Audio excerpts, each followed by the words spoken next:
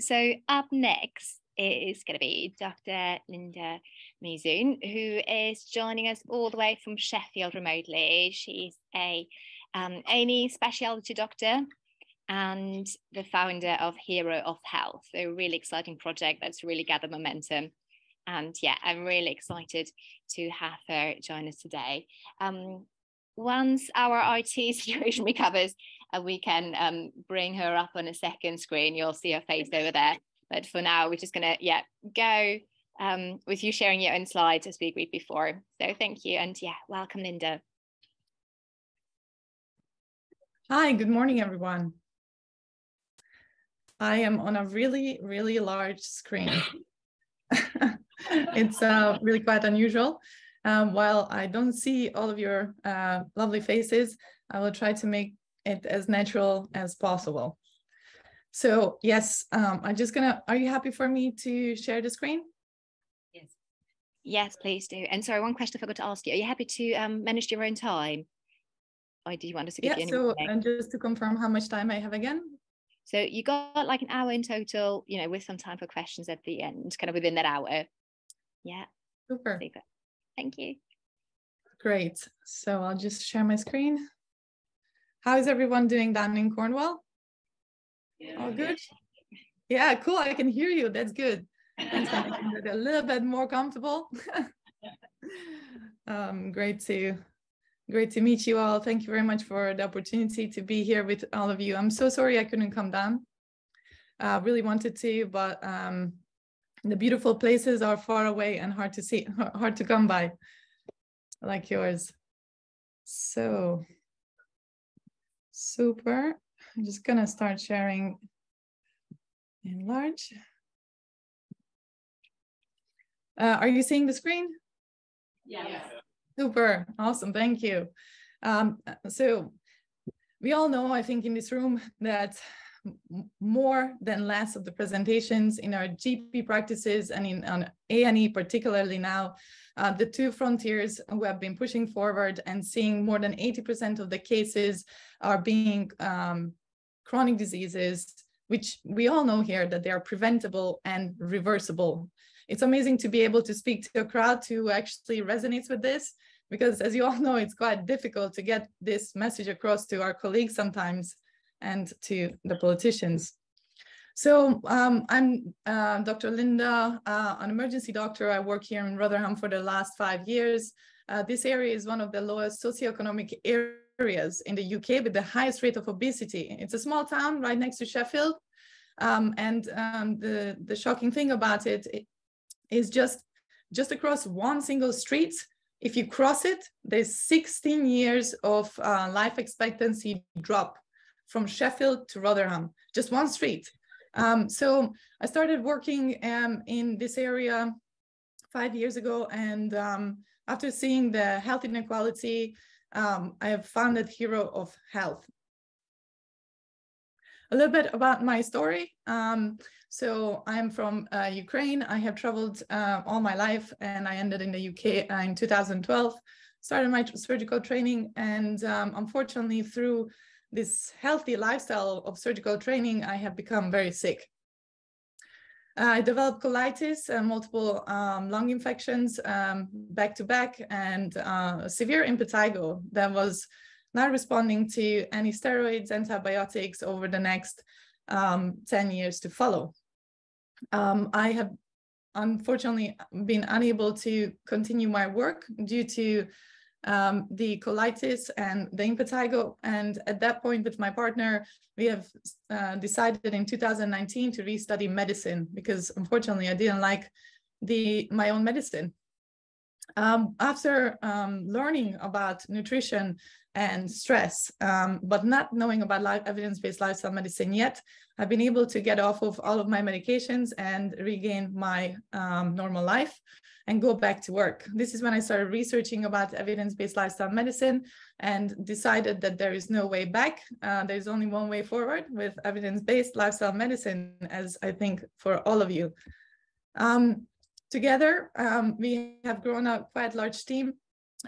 Dr. Adrian, who is GP, Dr. Wendy, with whom we have been dealing with the walks that I will be talking about, and our amazing anesthetic trainee, Thomas Kelly, who is our software engineer as well. We have gained an unlimited Healthy Aging Award last year, and we are going on the NHS Clinical Entrepreneur Program starting this year. So after my own health issues, and with all of us being disgruntled with what we have been seeing in the NHS, we have decided we need to change the way we practice medicine. There is no problem with the surgical and the medical approach. It's great, we all know it. I'm an emergency doctor, I love it. Drugs save lives, and it's great to put them on medications and do minor procedures and operations, but they are not our forever solution. We very much know that genetics are not our destiny. And if we just look at the systematic approach within the NHS, we know that we can make a difference. So we couldn't wait. We decided that we have to find a way to get patients off of medications and to prove it to our colleagues that it's not just a holistic problem, that it's an actual real science that actually works in practice.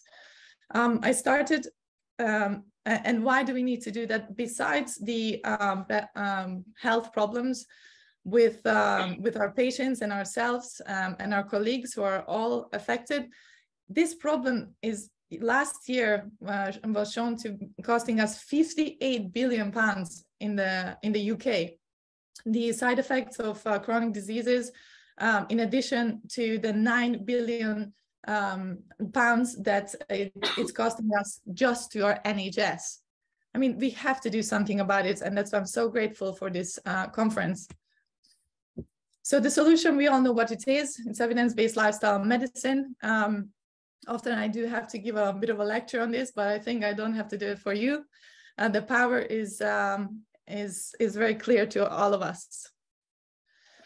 So I started using, when I became board certified, I started using evidence-based lifestyle medicine in A&E. That was in 2020.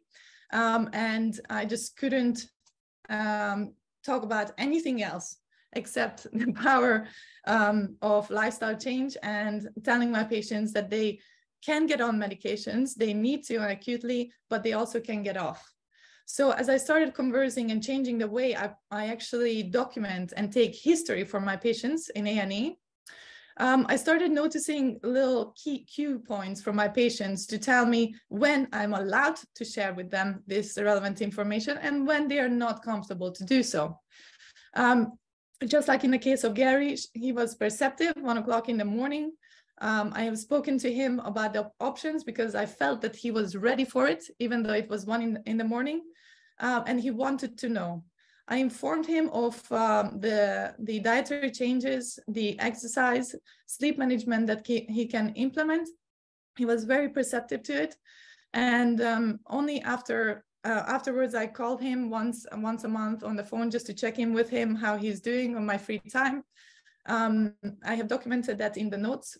And after 3 months, he has actually come off of his medications, reversed his diabetes, his hypertension went from 190 to 125, all the way to 100 to about 70. He has been suffering from fatty liver disease for over 10 years. He has reversed that as well. And he is now full of energy, with a good amount of weight loss and feeling better than ever. After many similar patient cases in the emergency department, I decided this cannot be that only those patients who are communicating with me within this area are benefiting from it.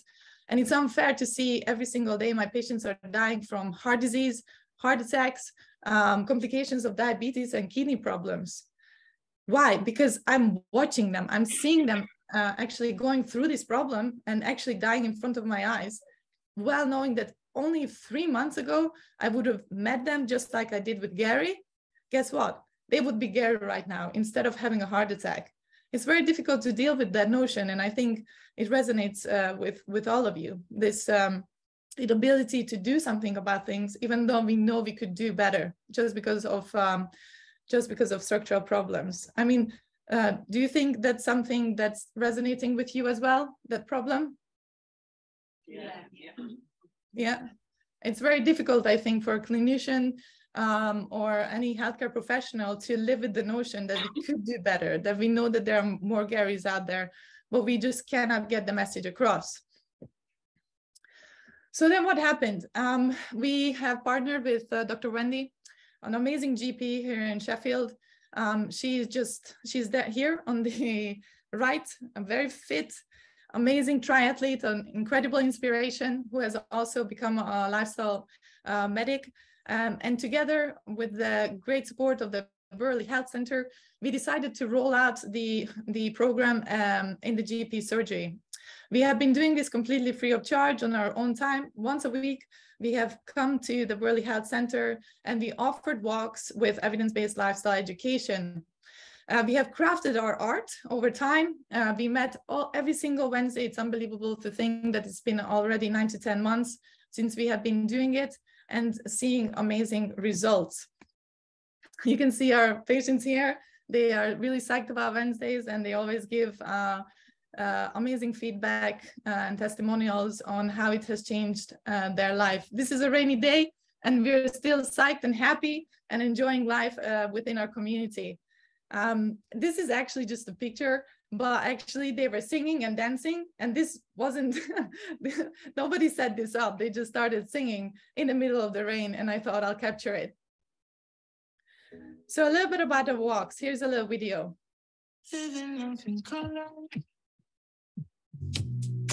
Everything around me looks so beautiful and sweet. Heavenly desire. Everything's so bright, it's like a brand new movie scene. All the immersive colors, pictures, perfect, vibrant, game of paradise. And the world keeps going on. I feel good. There's a million stars in the sky. I feel good. The sun is shining so bright. I feel good. Join us to become my hero of health.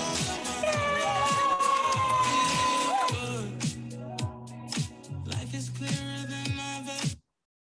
So sorry for that, a little bit of silliness, but we are full of that. Lots of silly, lots of fun, lots of music and movement. So we deliver walks every single week on Wednesdays sorry, start that technology. We deliver these walks every Wednesday. The two of us, what we wanted to learn from this year is to understand how can we communicate lifestyle medicine to our patients, especially in a place where there is no money. Most of our patients are on benefits. It's difficult to break through cultural and social barriers. And we wanted to know, how could we create true communities which can communicate within, with each other without us being in it? How could we empower them to open up themselves, their personalities, through all the social wounds that they have had? And we have been able to achieve that. After the walks, naturally, the progression of that went into cooking sessions. And I'll show you just a little video of that.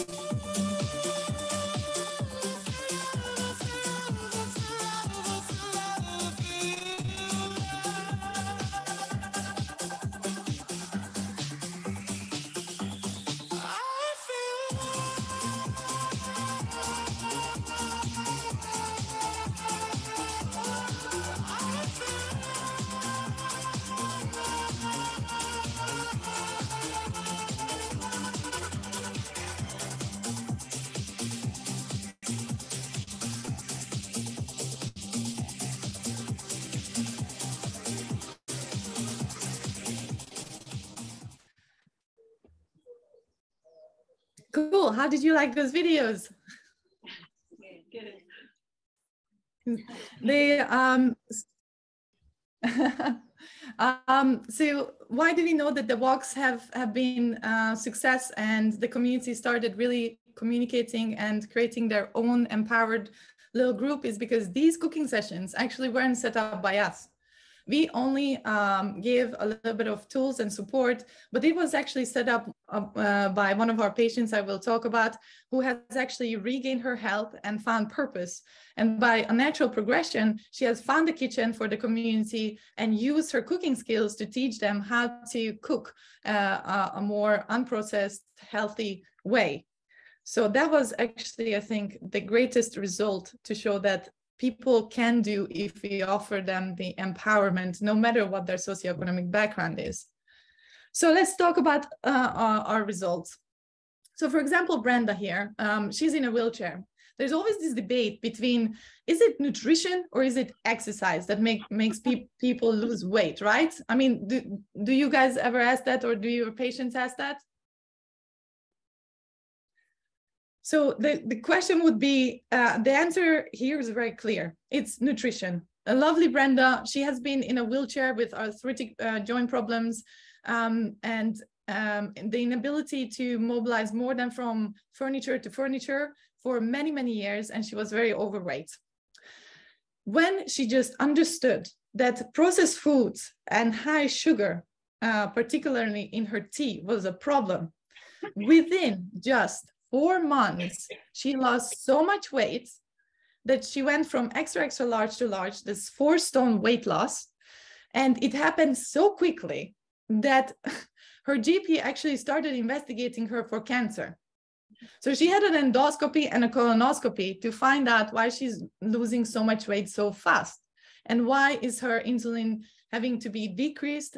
Even though she was feeling better, lighter, she started mobilizing. The first response from her GP was to find out if maybe she has cancer. Maybe that's why she's losing weight. It cannot be that the lifestyle changes and eating better could have such a dramatic response. After the cancer scare went away, she rejoined the group, and she was super psyched to report that her uncontrolled insulin levels for which she was in hospital for a week are now totally controlled. Her glucose from 22 and a normal day went down to 7 to 9 regular without any peaks. Her blood pressure normalized, and with the new weight loss, she actually started walking much more confidently. So here's Brenda, and you can see it's Paul, her husband, in the background, who is using her scooter now. They are a really funny couple. They are fantastic, with great support team behind each other. And you can see what's possible even just on basic nutritional change. You no longer need to focus on just exercise for weight loss. We encourage our patients to use movement to encourage their mental health and not for any weight loss. So that's Brenda. And here's Karen. Karen is an incredible lady. She has been under the endocrinology specialist for over 15 years. She was a diabetic for 25 years. And even not for the last 10 years, she never went under with a HbA1c of 100. When we met her, she had high blood pressure, of really quite high blood pressure medication. Her HbA1c was 143. She has 2 eating disorders, and she suffers from weight loss. She also has a thyroid problem as well, hypothyroidism. After only 14 walks and a bit of education, Karen has gone down to an HbA1c of 82. That's after 14 walks. She was under endocrinology for 15 years, and she never went under 100. Her endocrinologist called us to see what's going on. We told them the secret, that there is no secret. It's just love and care and a little bit of support. She came off of her hypertension medications. She had significant weight loss. And now, after regaining her energy, She is the one who has founded Hero of Health Kitchen.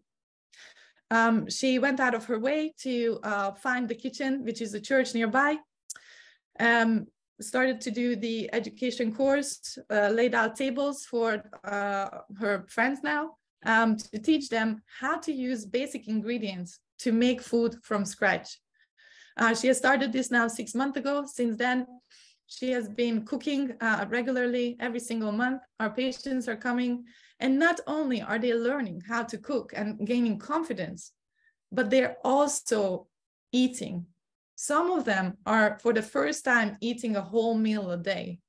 It was terrible to hear that in the 21st century in England, right now, some of our male patients having to ration their portions because their children won't have enough if they're eating a normal meal.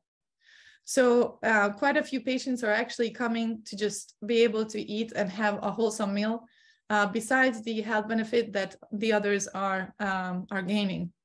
A bit emotional story, because we have become very close to these patients, and finding more and more out about them and knowing how much they're struggling when they really shouldn't be, is something that keeps pushing us forward every single day.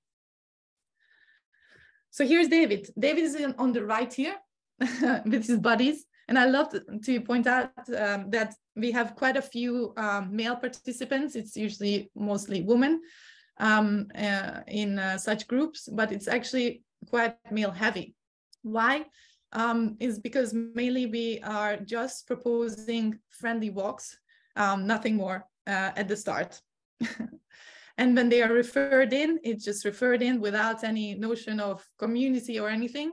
As men, if you're in the seats, I'm pretty sure it's socializing is not always, and chit-chatting not always on the top of your list. But once they do come, they notice how friendly we are, and how open we are, and how easy to talk with everyone, and they stay. So David was really heavily depressed, just like Stephen in the middle. But David's story is special because he's a mental health patient, clinician, healthcare professional, sorry, who was off work for about 3 months due to depression. He has been on antidepressants for over, well, he says donkey's years, but maybe around 15 years. And after joining our walks, after just a few walks, he was able to get off of his antidepressants and go back to work. Now, he also suffered from type 2 diabetes. He was overweight. And after regaining his purpose within the group, he reversed his type 2 diabetes. He lost a stone as a side effect of gaining more abundance in food, gaining more love and enjoyment in his life rather than a reductionist lifestyle. He has actually now founded the Hero of Health Walks, and is pushing forward to actually deliver more walks for the other surgeries as well. So we have been in the Burley Health Center for now 9 to 10 months. After our successes with our patients, the Township 1 PCN has approached us to ask if we could roll out the program to the 6 different GP surgeries. We were delighted to hear this, and we have looked at how we could use all that we have learned to actually scale the project. So it actually works without us being in the center. So what did we do? We had to find a way to actually educate our patients and empower them with the evidence-based lifestyle education, and for them to be able to transition from patient to a facilitator. To do this, we have started writing up the manuals for them, and we created a workshop where we train our patients up to become not only heroes of their own health, but that of their patients as well. And as you could see, now Karen and David is pushing forward our work without us having to be in it. We are now rolling out the program, starting with the 2nd GP surgery. We have gained funding for it. for the first 12 months. And every single month, we will add an extra walk and cooking session for the other GP surgeries.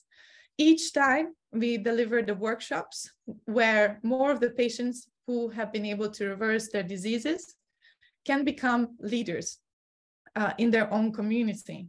Thus, it is self-perpetuating, and the power stays within the community without us having to do anything other than just guide the system, so it can work for them rather than us working and leading the way. So our work was published in CSJ, in the Independent, and we had an interview with Toby Foster a few months ago from BBC Sheffield. And afterwards, Toby Foster have interviewed one of our patients, actually quite a few of them, but in person one of them, and spoken to us, and immediately he has actually joined our program. He has started to reverse his own diseases, and because of that, he has been now able to continue his work. His shortness of breath has improved. His heart condition significantly improved. He has lost a lot of weight, and he's one of our biggest advocates. He has again interviewed us yesterday at the Burley Health Center. We had a 30-minute interview with the patients as a solution to the NHS current crisis. So how do we actually scale it? Because everything is good in small, but how can we kind of retain all that emotion and feeling and love and compassion, and also bring the education? So with Dr. Kelly, we are working on the software in the background to deliver what is on our website into an app version. We gamify lifestyle medicine to be able to make fiber content calculation accessible to all by offering them advice on the app on how they can use cheap but whole foods to cook up what we have learned in practice. All the other pillars are covered as well. We build communities as described above around GP surgeries. So it's personable, it's local. And within those communities, patients can actually find themselves and go out for walks like they have done with Jeff outside of our education. They can buddy up to empower each other on the app and offline as well, go for coffees, but then chat with each other on the app, so that we are not losing that personable aspect, but at the same time, we are not missing out on the scalability of the education through technology. We support our patients just like we have done in person on the app, on demand, through evidence-based lifestyle coaches. This is now offered on the website, and we have tested it, and it works really quite smoothly.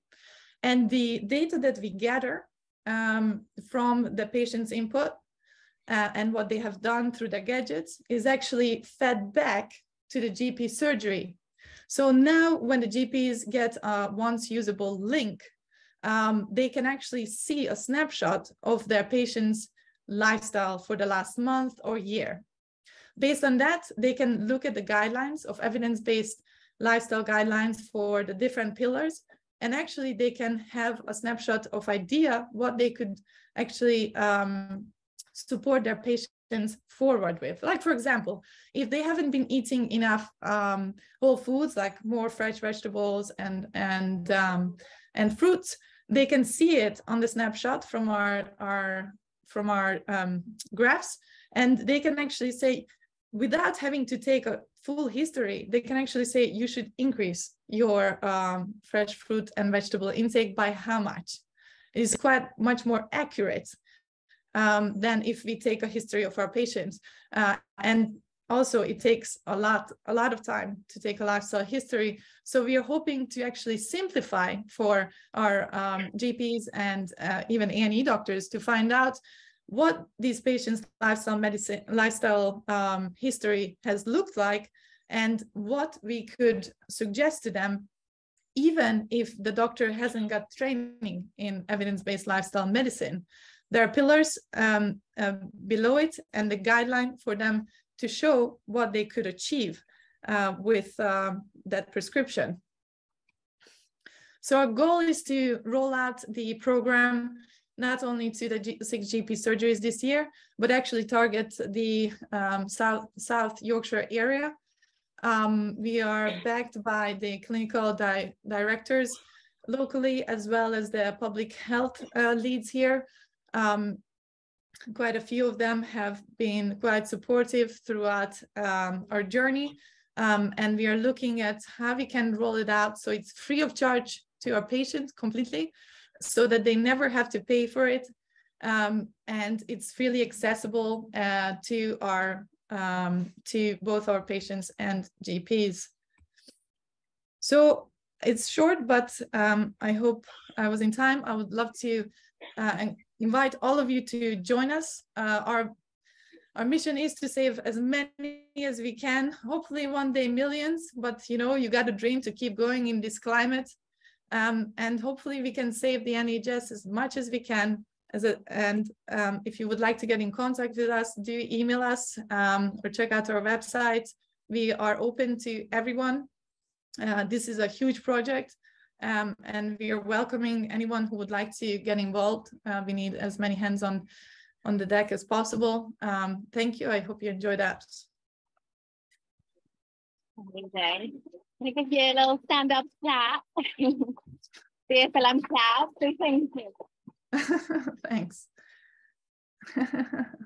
Very kind. Thank you so much, Linda. I'm sure everyone will agree that that was just, yeah, really inspiring, and yeah, it's so brilliant to have some of those, you know, patient stories in there as well to really see how it can make a difference. And yeah, I can't claim that I've fully kind of grasped your secret yet. As you know, I think, you know, a lot of us, you know, being lifestyle medicine enthusiasts, you know, have given, you know, talking about lifestyle medicine to patients ago, but I think you must have discovered like a real secret there to kind of keep those patients, you know, really engaged. And you know, I wonder if it's to do with that, you know, community offering, you know, going out of your way, offering those walks with patients. I wonder if, yeah, you could, yeah, perhaps that could be a first question. So, you know, what exactly do you do to get those people so enthused and so motivated to get on board? I think that's a great question. And I think the answer won't be, it will be a cliche. I think it's called, I think it's love. I know it's strange, but I think when we care for our patients like you guys do, like when you show your motivation for good for them, they, even men from Yorkshire, and I think you can guess my accent is not very Yorkshire, but the honesty and the common desire to offer them something good, they can feel it. And our patients open up through that. When we offer them a hand, they actually, what our patients have reported is that for the first time we learned how to hug. You have taught me how to open up. And we do that in a very fun way, in a very non-obtrusive way, but still we don't shy away from showing emotions and showing that we care. And when we, the key here to progress within the community is like David, like Karen, now Jeff, and quite a few more patients who believe in it, who feel good from it, who come off of their medications. They also will continue the education of their own friends and family and the new patients to open up. And we teach them inadvertently through our behavior. And now in our workshops, we actually teach our workshops on how to open up emotionally without them really knowing that we are talking about it, if that makes sense. Because as soon as you become a bit gooey, people like shut off, like, oh, come on, what is this? But as long as you are really being human about it and you translate behavioral science really to serve them and not serve me, they become very open and open not only emotionally, but open for the information to come in as well.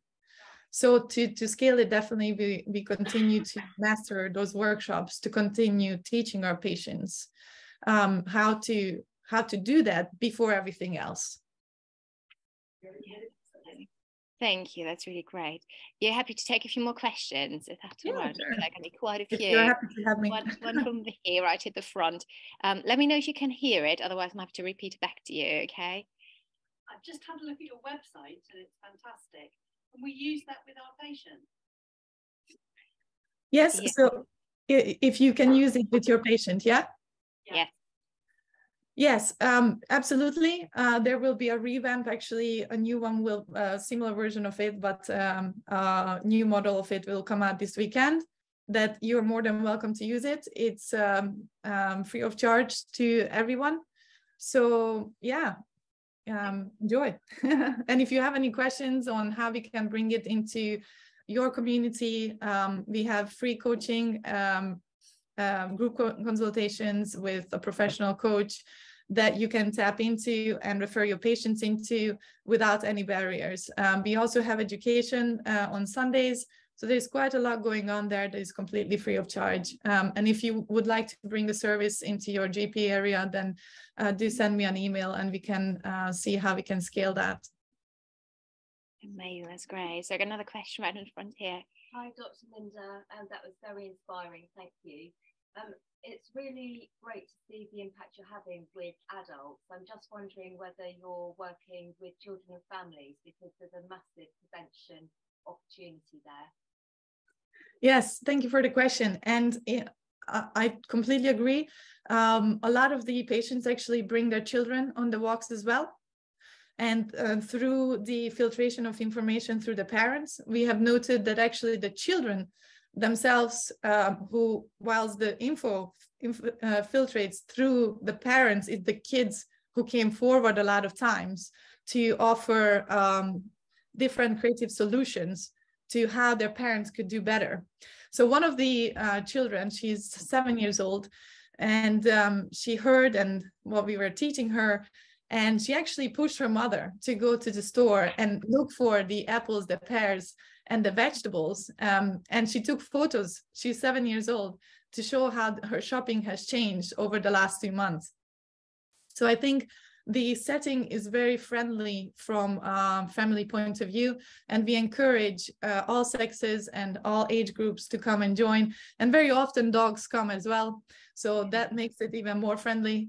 And even we had some, one of our greatest wins for me is with an autistic patient who never spoke to us for 8 months. Just this month has opened up, and she's quite young, and she has opened up and she hugged one of us, which was insane, because she would be always really backing off. So I think, yes, definitely there is quite an ability and opportunity to advertise it more for families as well. Thank you. Another question at the back over there. Having myself worked in A&E for the last 9 years as a nurse, and having those interactions with patients, particularly for lifestyle medicine, I would love to see up and down the country doctors like yourself and nurses, where we have even one nurse, one doctor who is lifestyle intervention, and even in those short moments that you get in triage or consultations, that we could have a petition where we really push this in every A&E department and hospital, regardless of the department, that this could be really spearheaded, because most of the time, and this is no discrediting or disrespect to the clinicians, it is, oh, your COPD will increase your PrEP, will increase your antibiotic, but there's no discussion around anti-inflammatory foods, gut health, and it really needs to be in the syllabus of nurses, of doctors, of GPs, more nutrition, as we all know, but just some of the simple lifestyle things that you're discussing. I would love you to go on national television and just say, please NHS, England, Wales, Scotland, Ireland, please start introducing this into your consultations with the patient. Is there a push for that? There is, obviously, but we're it. So I'm not sure if you could hear, I'm not sure if you could hear that. There was a question from Clive at the back, but I think essentially, like, have you got any ideas of how to get this into, you know, A&E, busy A&E departments, for example, or GP surgery? It's just to get clinicians on board. Yes, thank you for the comment. From an A&E point of view, you have to have a very tough skin to talk to emergency doctors, your colleagues and nurses about lifestyle medicine. So I have been doing it now for 2.5 years. I have changed the way I actually take history. I have a lifestyle medicine section in there. And interestingly, I picked up on patients, for example, a 55-year-old male who went through a divorce and started eating lollipops. He has been eating 25 lollipops a day. He kept coming into A&E because his mood was erratic, and he was referred to his GP. The GP put him on antidepressants. Then he came back and ran into me. I think this was like the 20th visit in 2 months. And after just asking him, boom, boom, boom, going through a few questions, nutrition quickly, what has changed? Sleep, what has changed? Exercise, how has it changed? It opened up immediately the opportunity to find out that this guy, when he started becoming erratic, is when he started eating lollipops. So I asked him to stop eating lollipops, all that sugar. I explained to him the difficulty with that for his mind. And I followed up in 3 weeks' time. He said, "Doctor, my mood is completely normal. I stopped my antidepressant myself. I didn't advise him to do that, but he's like, I feel perfect. Everything is fine." He has never come back to A&E. There are multiple examples of such where we just ask a few questions and we can nail it in A&E, finding out not only the medical causes, but also the lifestyle causes within A&E. We can reduce massively our intake of patients, and actually we can empower and reassure them. So how we can do that? I started doing it myself, and 2 years ago, you know, when I started talking about nutrition and my colleagues started picking up on it, I started really with my colleagues first. So those who had issues, they see how I am. I'm always eating right. They see my behavior. And I think because of that, they started coming towards and asking questions. But still quite a few of them were reticent to kind of go down the route. And when I have started talking to my patients about lifestyle, I was actually physically pinned against a wall by another colleague, more senior one, to say that I have no right to talk about anything with related lifestyle medicine. If I talk about nutrition, it's totally out of the way. I should not do it. So you know, when you're physically threatened, it's a little bit of an interesting moment, but I just said, that's fine. I came back with a smile and a PowerPoint presentation to teach him or her about lifestyle medicine. So I said, would you have 5 minutes, please? So I gave her all the nice studies that we all know about. And very quickly, there was no sorry or anything, but very quickly, I was allowed to actually start talking about lifestyle medicine. So I must say, I think we have to have a very tough skin, but there is a way. We have to be examples of what we preach so that they can see that we are energized and strong. And then we have to give them a tool. So I started now actually asking the questions and creating tools for myself. And hopefully, maybe if somebody's interested within this group, we could come together to maybe go out more and talk to A&E practices on actually incorporating, or any other specialist incorporating these questions, so that it becomes a norm within our history taking. The next step that I have done is actually became the link worker lead within A&E. So I communicate with the link worker to be able to educate our colleagues about the opportunities outside, and through that, somehow finding a way to show that it is within your need to prescribe lifestyle medicine, because that's what link workers do. So I'm kind of sneakily going through that path to be able to practice lifestyle medicine in emergency medicine and showing that it is possible and it's needed, not just for me. Amazing, thank you. Like that there. Got a few more minutes. Any other questions at all? So one over there. So I'm a medical student, and I think it's very important that we're not taught about this in particular at all.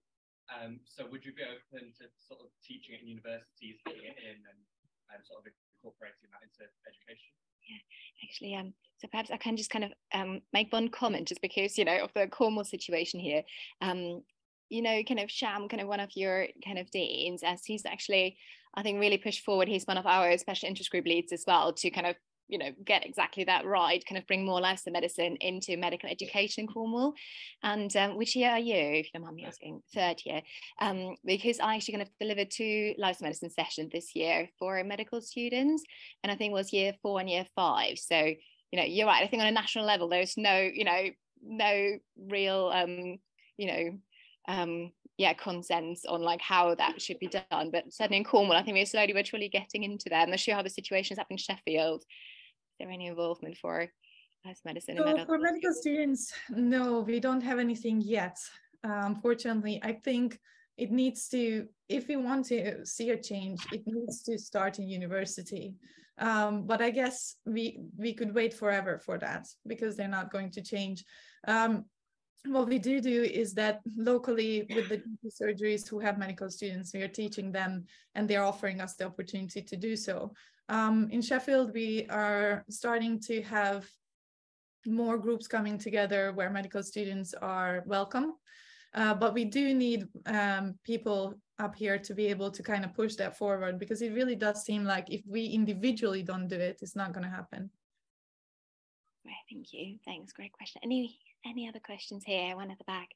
Hi, I'm a health and wellbeing coach again, and we take patients out for registration. I wondered how you got around the group.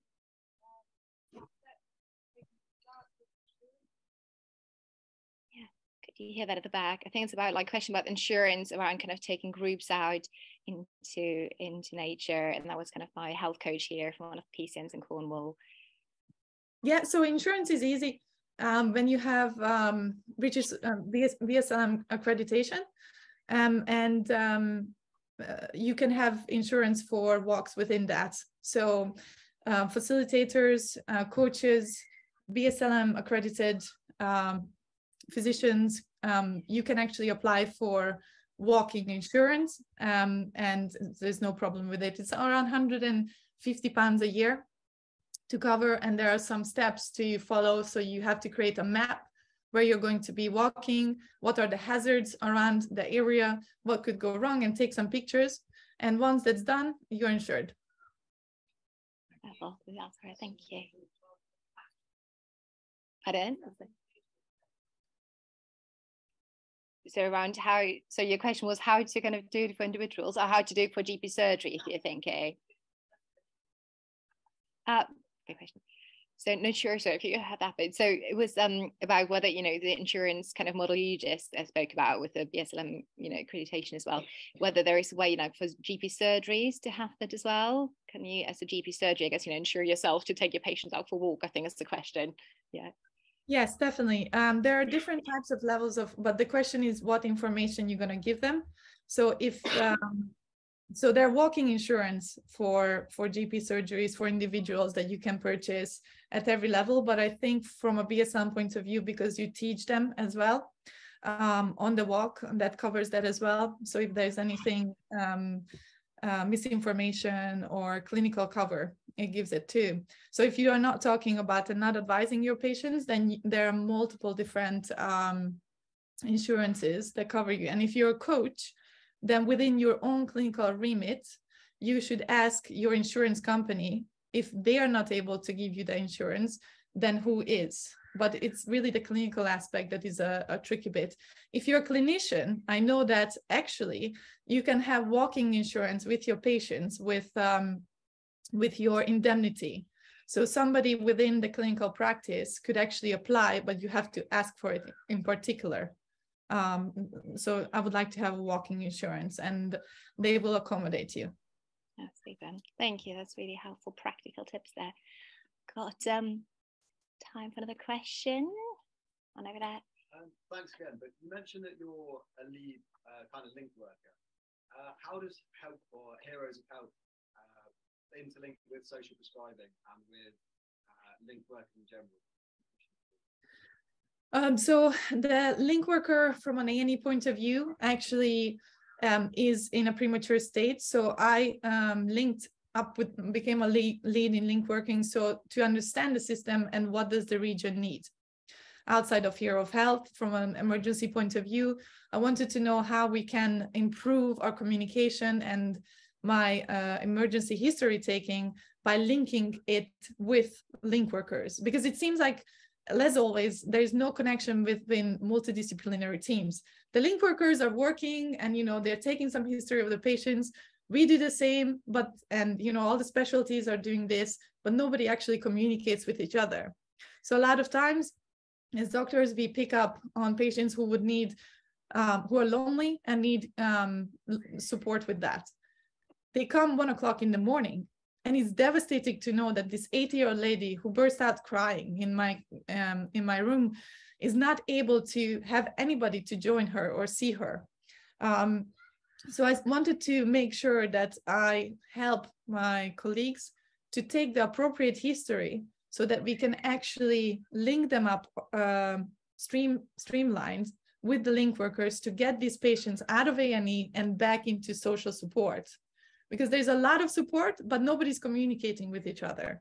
So this is why I wanted to get involved. And this involvement now led to our ability to possibly set up Hero of Health for emergency medicine department referrals around the hospital. So this is in premature state, but through these steps, we are now able to possibly start a referral process from emergency medicine into Hero of Health. Amazing. Thank you. That's great. One more question over there.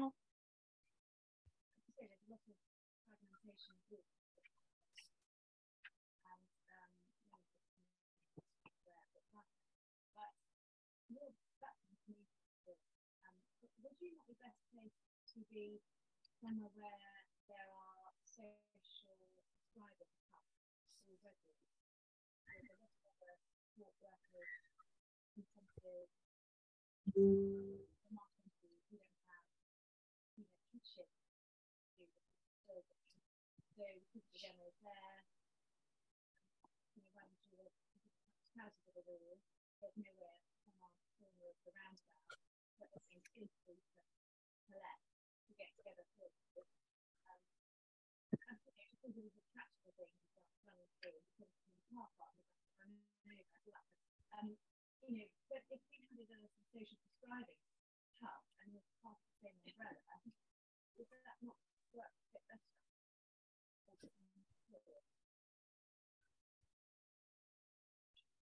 So could you hear that, Linda? I think that, sorry, it was required. So I think essentially the question is around, like, you know, do you see yourself, you know, fitting into like a social prescribing hub? Because so where are you working? What's your background? In Plymouth. Okay. And so your role, are you working within social prescribing? Pardon? GP partner, is it? Okay. So a question from a GP partner from Plymouth, does you know, asking about the practicality and whether, you know, where there's already social prescribing set up, whether that would be, you know, potentially the best place to kind of, you know, have you merge in as well. Because it can be difficult to set up things, you know, when you don't have those green space at your doorstep, and yeah, kind of roll out things from there. Was that roughly the question? Yes, the fragmentation of already, we need to kind of bring it together one place where you can refer in and get appropriately.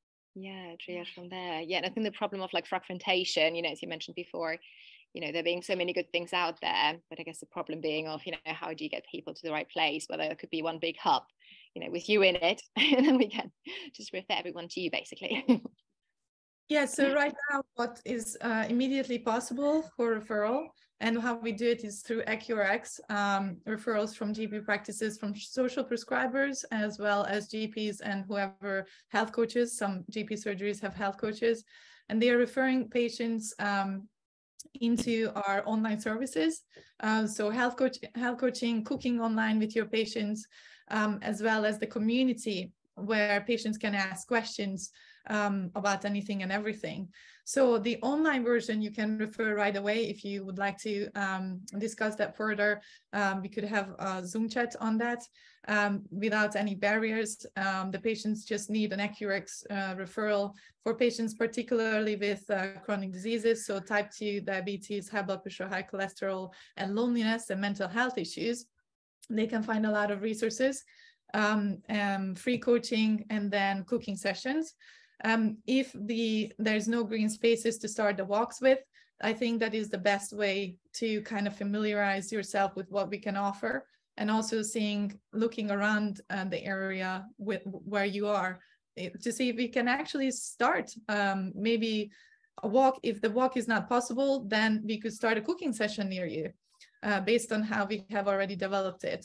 So certainly, I think anywhere where you can give them a flyer or send an AccuRx code to come and log in and find out more, it could be a good start outside of Sheffield as well. Amazing. And just to check, what's your capacity? So I can see all of us thinking like, that's amazing. I know a lot of people to refer to you. Have you got like a certain number where you're like, actually our coaches can only do so much, or is it? So it's the coaching sessions are set up in the calendar, so anybody can join in their group coaching sessions. They can be up to 500 people. There are some core people who already are there who are leading it with comfort, and then people can observe from outside and become part of the experience. I think that's why it's really quite accessible, because we are using the group coaching model where people can self-identify to say when they are ready to be coached, and also when they are ready to ask questions on the platform, and then later in person.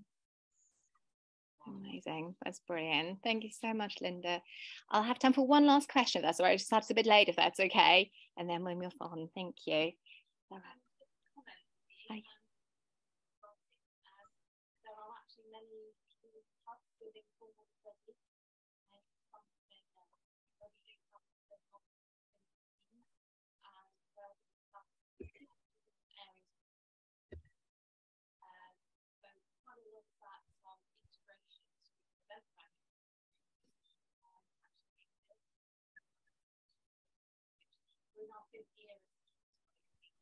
Okay. That's brilliant. Yeah, no, thanks so much, Julie. So it was more of a comment about, our social setup here in Cornwall. It's really quite lucky. We've got a very strong, social prescribing and voluntary sector here in Cornwall.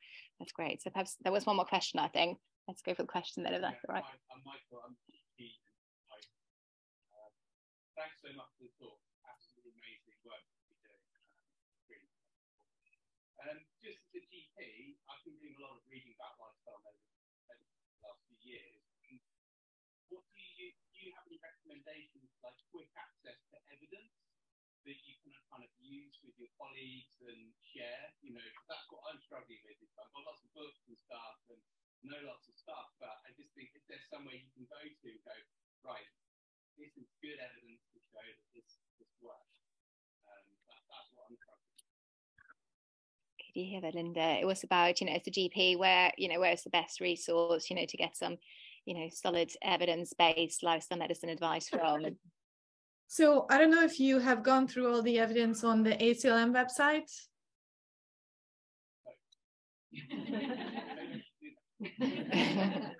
Sorry? No, he hasn't. Do you want to say a bit more about how to find that, perhaps? Yeah, so the American College of Lifestyle Medicine has abundance of evidence on anything and everything that you kind of want to back. I think they have enough for any GP to kind of, to any clinician to feel that, okay, I mean, there's 2 points of this, like with everything. A, there is enough evidence, and the benefit risk ratio of you suggesting a fit prescription for changing your lifestyle, and the risks of not giving, some broccoli to your patient and advising them to stop eating ice cream, the risk benefit ratio is just huge. Yes, maybe we don't have encyclopedia full of data on broccoli, but at the same time, it's kind of common sense. And when we have at least enough information to back the two together, I found that really works. I think it takes a bit of a grind for you to believe it. I have used it on myself. I have seen the evidence in my patients. And with that, I feel the evidence that we have is also kind of amplifying, if that makes sense. You have to live it, feel it, and then present the information because of the results that you are seeing. With that, if you start the conversations and start delivering it to your patients, you'll start getting those cues to feel that this must happen. And you make people believe that it's true too. And what is the risk of giving some patient advice to eat more apples and more broccolis and less McDonald's? I mean, that's not a big question. I think the question is, how do we take a few seconds more to ask the right questions, to be able to identify the large harms that our patients experiencing from doing the wrong thing. But certainly ACLM, the American College of Lifestyle Medicine, has abundance of data. And also I work with a few people from Lima University in California. In their hospital, they are really open. If you have any particular evidence you want to find, you can actually communicate with Lima University in California, and they would be very supportive too. Amazing. Thank you so much, Linda. That's brilliant. I think we'll have to stop it here as we're, about to break for our first tea. But thanks so much again. That was truly wonderful. And yeah, you're probably going to get quite a few emails from Cornwall and certainly referrals, I can imagine. So yes, thanks again. So thank you very much for having me. Thank you. Thanks. Do get in touch. Have a good one. Bye, guys.